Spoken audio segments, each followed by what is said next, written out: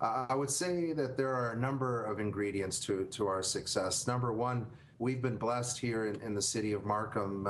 We are the most diverse city in all of Canada, but we really have received people from all over the world. And while certainly the demographics racially and the countries of origin obviously differ, there's some consistency in that a number of people have come here to the city of Markham, highly educated, highly skilled, very strong entrepreneurial drive and spirit. I think the fact that we have rolled out the welcome mat, and it goes beyond just doing that, but making sure that we're reaching out, that people feel engaged. And to be honest about it, I think people have come here with the right attitude. I think that's extremely important. You know, when you look at the countries where people have come from, they have come from places of the world that face a lot more turmoil and disruption than we have here. And I think they've come with a real strong feeling that they want to make a difference here.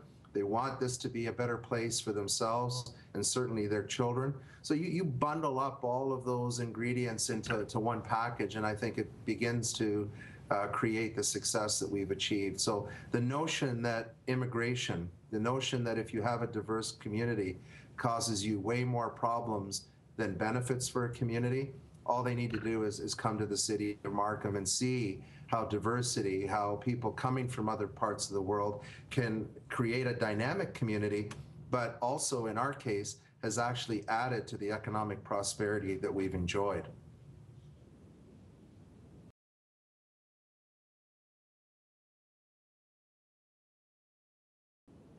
Well, there's been a lot. I mean, first and foremost, I call it, you know, rolling out the red carpet. It's really making people feel welcome. That's important. There's a real strong sense of inclusivity here on a number of fronts, and I'll speak to that. But, you know, if people don't feel that they are welcome, if they feel that they are being isolated, if they feel that what they have to say, what they want to do, how they want to be a part of the community is not important to the leaders in the community, that's picked up very, very quickly. So number one, it's rolling out that red carpet, welcoming people to our community, and then some very deliberate attempts to take what you say and turn those into actions. And I'm very proud of what we've done as a community. First and foremost, we take every opportunity in our community to celebrate the diversity that we have.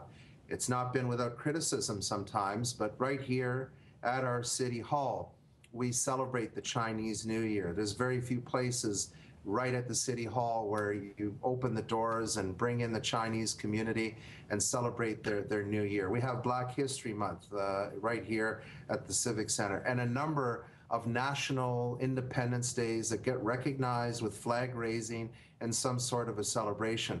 I think what that does is it says we recognize that you've come from another place. And by the way, there's a lot of great things that may have happened where you come from, and there's still things evolving in your place of origin. But it also says that we value the contribution that you're making to our community, that you're not just blending in with everyone else and that you're just another group. You're an important group to this community. And then aside from that, the sort of the feel-good and the welcoming and the inclusiveness, we've taken steps both here at local government, because the city of Markham is also part of the region of York. And a number of years ago, I co-chaired the Inclusivity Action Plan.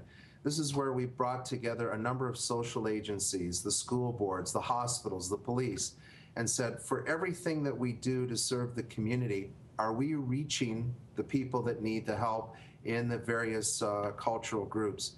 And so the most tangible result of that whole exercise is that we established what we call welcome centers, 5 welcome centers throughout the region of York. 2 of them are right here in the city of Markham because of the diversity. And this is one-stop shopping where new Canadians can walk in, certainly learn English as a second language, get access to some of the social services that they need. I can tell you, even for people who've been born in Canada, who are second, third, fourth generation, anytime they face a challenge, getting through the maze of programs is not an easy thing to do. Well, you factor in a linguistic or cultural barrier, it's that much worse for those that are looking for help for someone in their family or themselves. So these welcome centers break down all of those barriers. They truly are vibrant places where people come together to get access to those services, learn English as a second language. Again, something that's tangible. You're not just saying you're welcome here, but we're here to help and make sure that you are going to be successful. And John, I don't know what it's like in the United States, but right now, for us in Canada, it takes about 15 years before a new Canadian feels totally integrated into Canadian society. And really what the Welcome Center and other initiatives are meant to do is to reduce the amount of time. Because 15 years is too long. In those 15 years, someone who's in the peak of their life, becomes a little older. Young children, teenagers become young adults. And if they've, been part of isolation, if they hear their parents talk about how they're not welcome in the community, these create other problems for a community actually longer term, not just in the present day. So we're trying to cut that integration down. We want people to feel at home. We want them to have access. We want them to be successful. And if you want to say, why are we doing this for all those people? Quite often I answer people by saying, look, it's in your best interests that new Canadians get fully integrated quicker. We want them to be successful. We want them to be the next successful business in our community. We want them contributing to our economy because there's a quality of life that we've come to enjoy, certainly throughout the province of Ontario and in Canada, that needs to be sustained. And the only way that you're going to sustain that is by having new people create and contribute to the economy.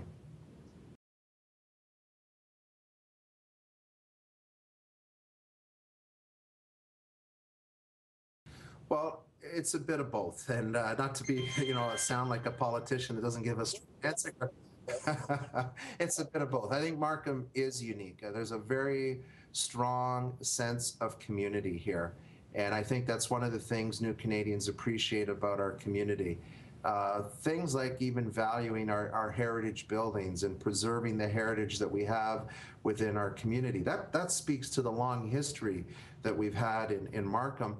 And yet there's people that move into our community that love the fact that we have these historic areas that have been preserved in one of the fastest growing areas in North America.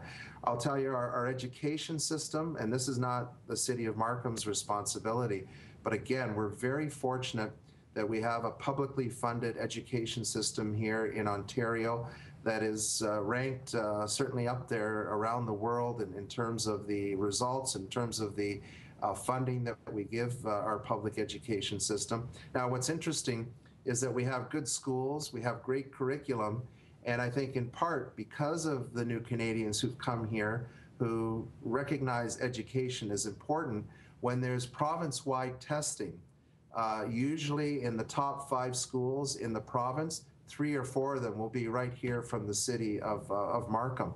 So the education system, I think, is important. Also, the fact that we have one of the safest communities in not just Canada, but in North America. And I really give real credit here to York Regional Police because they make a real concerted effort, like the city of Markham does, to reach out, to establish those relationships with leaders of the different cultural groups. So if an issue arises, not only are they seen to be responding to those issues, but they can personally call up the leaders of the community. And sometimes it's those leaders, in fact, that help the police with whatever issue has arisen. So you have a York Regional Police Service that is very connected to the cultural groups. And that may sound like, oh, that's an easy thing to do. It's not. Again, I speak to the fact that many of these people have come from other parts of the world where there is turmoil, where there's a real distrust for the police or for authorities. And yet York Regional Police, through their different efforts, particularly setting up a diversity team with York Regional Police, particularly reaching out and trying to get members of our cultural communities to look at policing as a career. All these things have, I think, helped us and distinguished us from other parts of Canada for sure.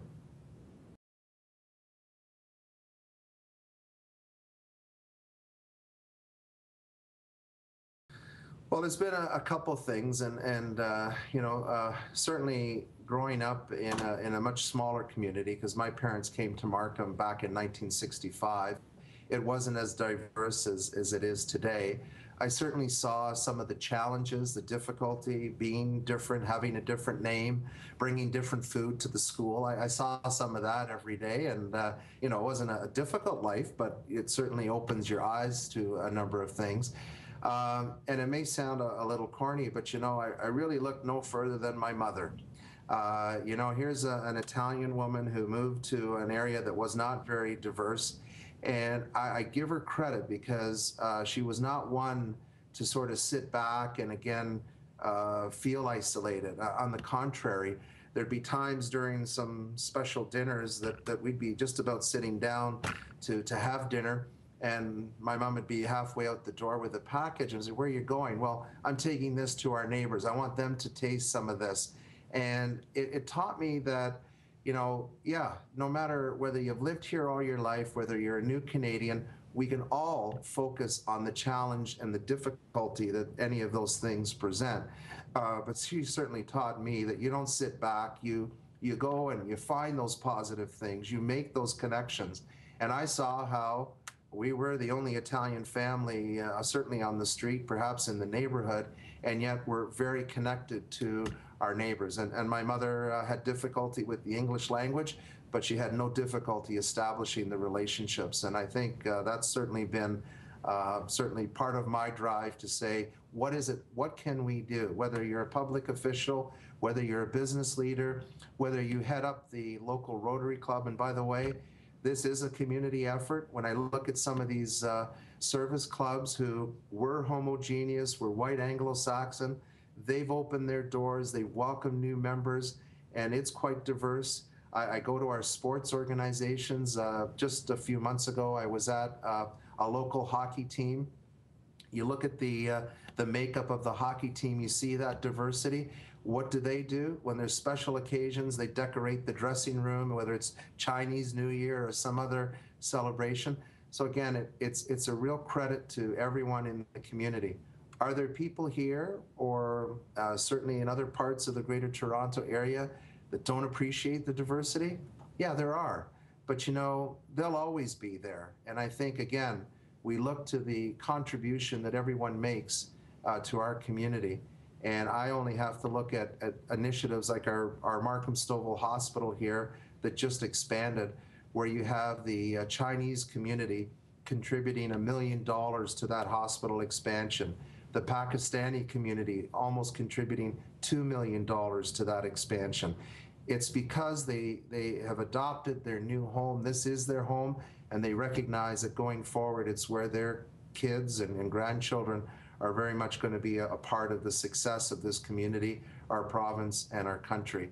And so while my mother may have provided that inspiration to me at an early age, I get inspired each and every day when I meet these new Canadians who are making a difference in our community.